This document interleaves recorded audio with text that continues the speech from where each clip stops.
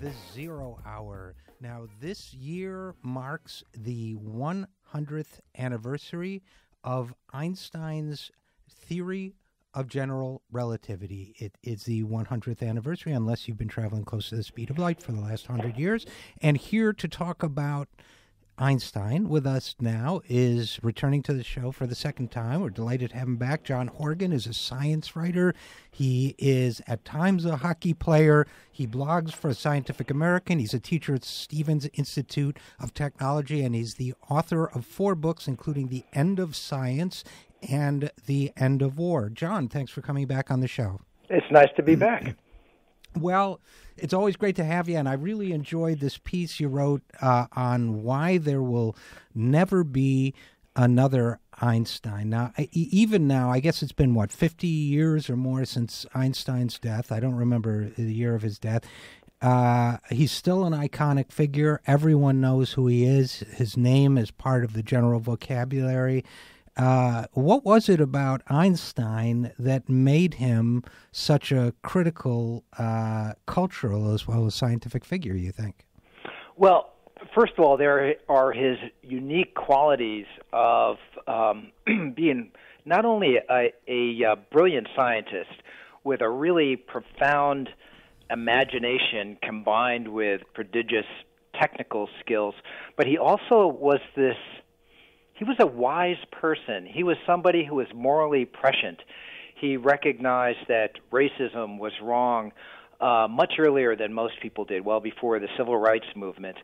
And he also took a strong stance against war when that really took a lot of courage. He was philosophically deep. He had a spiritual side to his nature, even though he wasn't religious in any conventional sense, and certainly didn't believe in the God of Judaism or Christianity. But what most people don't realize is that he also came along at the perfect time for achieving great things, particularly in physics at the early 20th century. So the old Newtonian framework for understanding the physical world was already beginning to crumble toward the end of the 19th century, and Einstein came along and saw the flaws with the old way of looking at time and space and matter and energy, and came up with these profound insights into how nature works that I don't think will ever be transcended.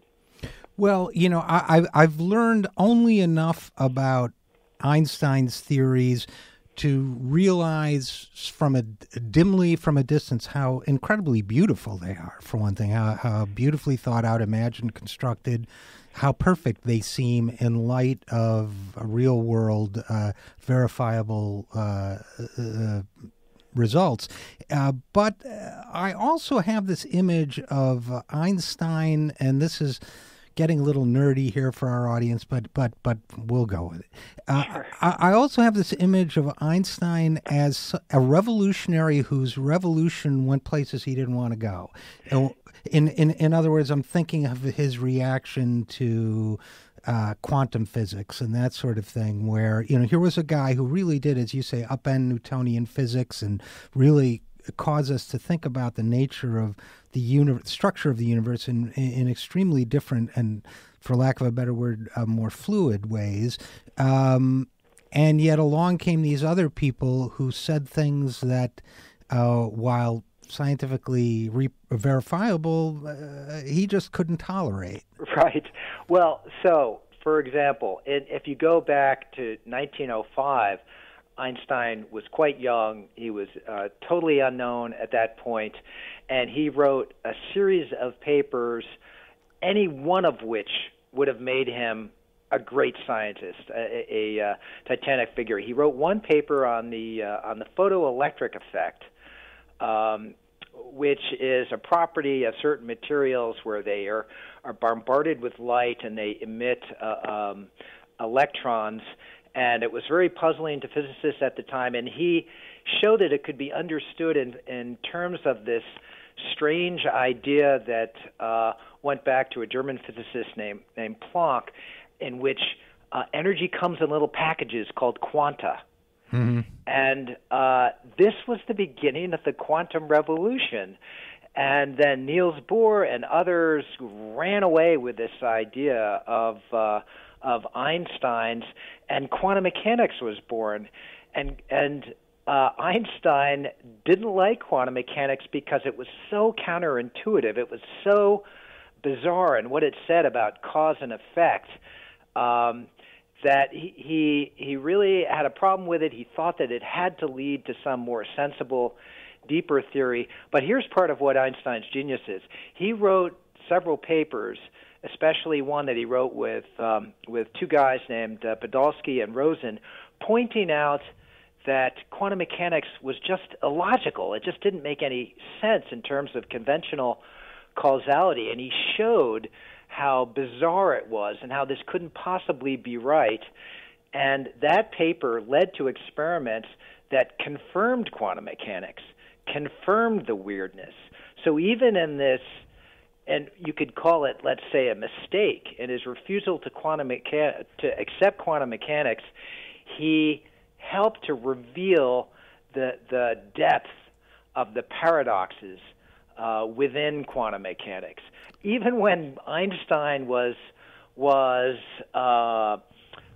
making mistakes, he was doing work that showed his genius. That's one of the things that I love about his career. Well, there's an old, I think there's an Elvis Costello song called "Brilliant Mistake." So we're talking with science writer John Horgan about Albert Einstein on the occasion. Do you remember the publication date actually of the theory of general relativity? I'm sorry, I don't. My history is not that fine-grained. But it was 1905. We know that. 1915 for general relativity. 1905. I'm sorry, 1915. Right, of course. Yes. Yeah. Yeah, for general relativity. But the theory of special relativity, which laid the groundwork for general relativity, that was another one of the papers that he published in what's sometimes called the miraculous year of Einstein's life in 1905. And in 1905 at least, I don't think he had an academic position. I think he was strictly working as a patent clerk or in Zurich or something. So he was not up to that point stellar enough in his academic performance to warrant an appointment somewhere, I guess. Yes, huh? and there's some people who think that it was because Einstein was sort of an outsider that he saw problems in really unusual, fresh, creative ways, and he might not have seen them if he had already had a position in a physics department at a major university at that point. And who knows? It's really fun to play with those ideas. I just want to address one question that comes up when you're talking about Einstein, whether or not he just was this towering genius with an IQ off the charts that can never be replicated. There's actually an idea that I agree with, which is that one reason we don't have Einsteins, these towering geniuses, today is because there are so many Einsteins.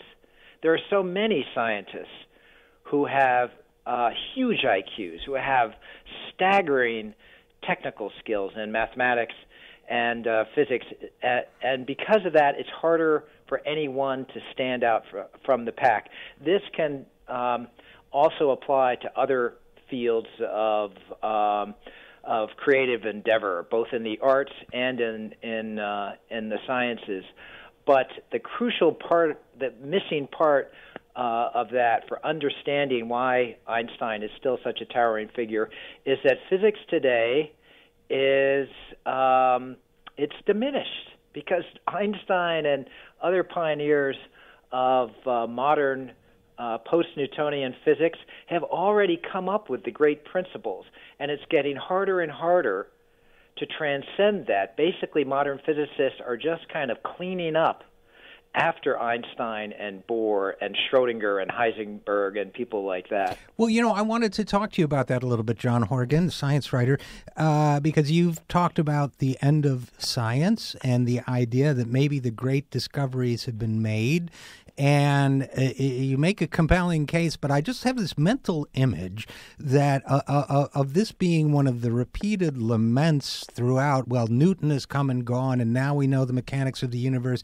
There are no more great discoveries to be made now, or going back, even earlier than that, or later. That aren't there periodically moments in the history of science where people just say, "Okay, well, that's it. We've figured everything out in science field A or science field B. We'll just be cleaning up from here on in," and then another revolution happens. Well, there was a slight sense of that toward the 19th century, because when I was writing The End of Science, working on it, I constantly heard this rebuttal, a response that people have always thought that science was ending, and of course it never ended. And supposedly that was a rampant idea at the end of the 19th century. But actually, at the end of the 19th century, there were a few older physicists who were complaining that maybe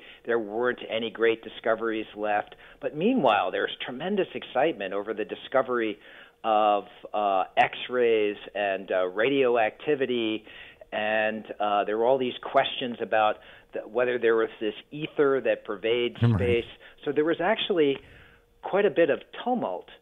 But the argument I try to make is that if you believe that science actually is getting a grip on reality, is discovering reality instead of just sort of making it up in some kind of postmodern sense, then you have to accept that at some point it reaches an era of diminishing returns, in the same way that as we explored the Earth, eventually we get to the point where there are no continents left or great oceans left to discover. We reach an era of diminishing returns. And I think that actually applies to our discovery of the great principles and laws underpinning the physical and biological realms. Well, it's an interesting thought. And to close off on Einstein, okay, so you raised the question, could there be another Einstein?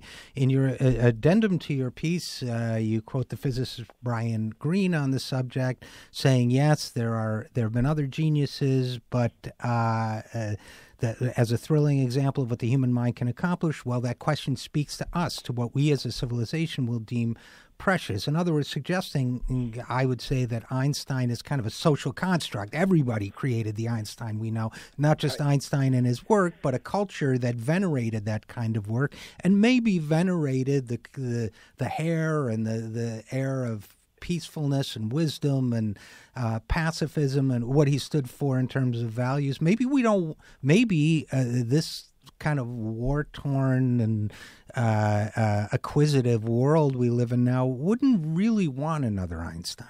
Well, I think there's some truth to what you just said and to what Brian Greene wrote at the end of the quote I had at the end of my piece. But science is also diminished. There aren't great, prominent scientists who are coming forward and questioning U.S. military policy and the connections of science to the defense industry in the way that Einstein did, and that the great Nobel laureate and chemist Linus Pauling did, or even that in the way that Carl Sagan, the great astronomer, did a few decades ago. Scientists are very career-oriented now, and I do think that the era of great discovery has also passed to a great extent. So it's not just the fault of the public and the culture, it's something within science itself that has led to this kind of diminished reputation. Well, that's a fascinating point. And by the way, the figure who would be perfect to do that is Stephen Hawking. So come on, Hawking, man, we're waiting for you. So John Horgan, science writer, author of The End of Science and The End of War. As always, great pleasure to have you on the show. Thanks, RJ. Talk to you later. You bet.